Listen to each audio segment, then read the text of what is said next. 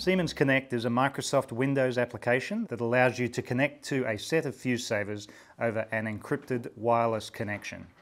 Siemens Connect is the tool for commissioning, monitoring and controlling Fusesavers. On this first screen, when you launch Siemens Connect, it gives you the following options. You have the option to set up a new installation, to change an existing installation, to operate an existing installation, to access the offline event database, and to manage the policy files that are stored on the laptop. One point to note when you start Siemens Connect is in the bottom left, you will have a message saying a USB antenna customer number, and this needs to be present for you to have access to the first three buttons on this screen. So the first of these buttons is set up a new installation, and this is what you use to commission a set of Fusesavers prior to installation. When you click set up a new installation, the software will scan for any Fusesavers within 50 feet using the wireless antenna that's in the USB connection. In this case, it has found two, so we can continue, and Siemens Connect will proceed to connect to those two devices and prepare them for setting up and commissioning. Once Siemens Connect has scanned the area for Fusesavers within range, it will connect to them, and here we see we have two Fusesavers with serial number 15400 and 15404. We can connect to those and proceed to set them up. So when you're selecting which Fusesavers you want to configure, you have the ability to add an asset number or some asset identifier, and to specify which phase the Fusesavers will be installed on. You need to give it a line name, which can be the facility point number or some identifier that identifies the site where the Fusesavers are installed. You select a policy file, you specify the rating and type of fuse at that location, and then you click apply. And this will then configure the Fusesaver, in this case, to be a set of two. So this is a two-phase Fusesaver installation. So when it says the line is successfully configured, then you know those Fusesavers have been set up and are ready for installation. The second button, change an existing installation. This can be used at any point in the future after a Fusesaver has been commissioned to change the settings, to change the rating or the policy file, or any of the descriptions of the device while the devices are in service.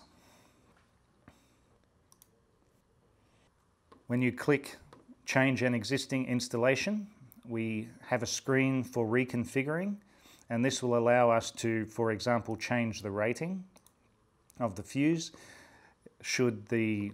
and this is typically done if the load changes, for example, and then it's simply a matter of clicking apply to change that setup. The third button on the screen is Operate an existing installation.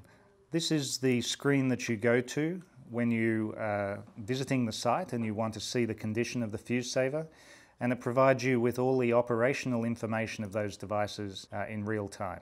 This is the operating screen that shows the status of the installation and provides some key information about the state of the Fusesaver. We see here the line current that is currently in the device. We see the position of the external lever, which could be up or down. Here we have the protection is running. This is the protection mode. We can see how many operations the Fusesaver has done. We see that the health of the Fusesaver is good. The peer-to-peer communications is functioning, the battery life, and also the vacuum interrupter life. We have here two buttons that allow you to flash the LED on each phase, so this will help you identify which Fusesaver is on which phase. Here we have some information on the last fault that was seen, So here we can see the RMS and peak current of those faults with the load that was present before the fault and how long the fault was present for. And in this case we see Fusesaver cleared the fault and restored power without the need for operator intervention.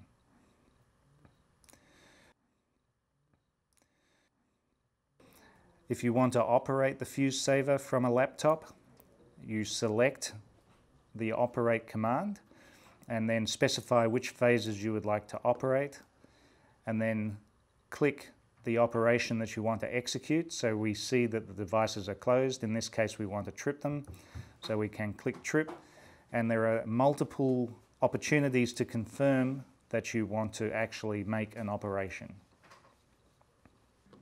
After 60 seconds, the device will operate either to trip and close, and then the screen will update to show the new state of the device. So here we see that the devices are now open. 3 other buttons on the operate line screen is to view the policy. So this allows you to see what the settings are on those Fusesavers at that particular location. You can view the event history. Each Fusesaver can store up to 3,000 events, and these can be viewed using the View Event History to look at the offline event database. Each event is time-stamped down to 10 milliseconds, and it's therefore possible to see all the events that have occurred up to 3,000 events. And the final button is View More Details, which will give more of an insight into how the Fusesavers are configured. So this screen shows you the policy file that is installed and the firmware versions on each Fusesaver, and also the ratings. So here we see the 6.3 kA 200 amp continuous Fusesavers. The final 2 buttons on the home screen for Siemens Connect allow you to access the offline files. So the first one is to access the event database, and this allows you to look at all the offline event files for all Fusesavers that you would have installed on your network. All these events are downloaded automatically when you connect to Fusesaver. There's no need to specify that you want to download that. Reliability data. Reliability data shows you the statistics that you might need for calculating your SAIDI, SAIFI and MAIFI. So looking at this example, we see that the number of detected faults on phase A was 2. It did not clear or have to operate on any faults, and it has not seen any permanent faults over that period of operation. Availability data shows you the amount of time that the Fusesaver has been available to do its job. In this case, after installation, it was not available. However, once current was established and normal load conditions were found, we have 100% availability in this particular example. This is a good indication of how appropriate the location where Fusesaver is installed is for that device. Load profile data.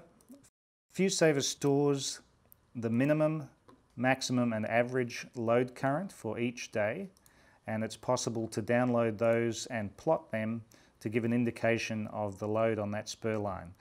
This is more information than is typically available today, and will often help planning decisions and other network operational decisions. And finally, there is the event database itself, where you can export, import and view event files offline when you're in the office. The final button, Manage Policy Files, is where you would import and export policies.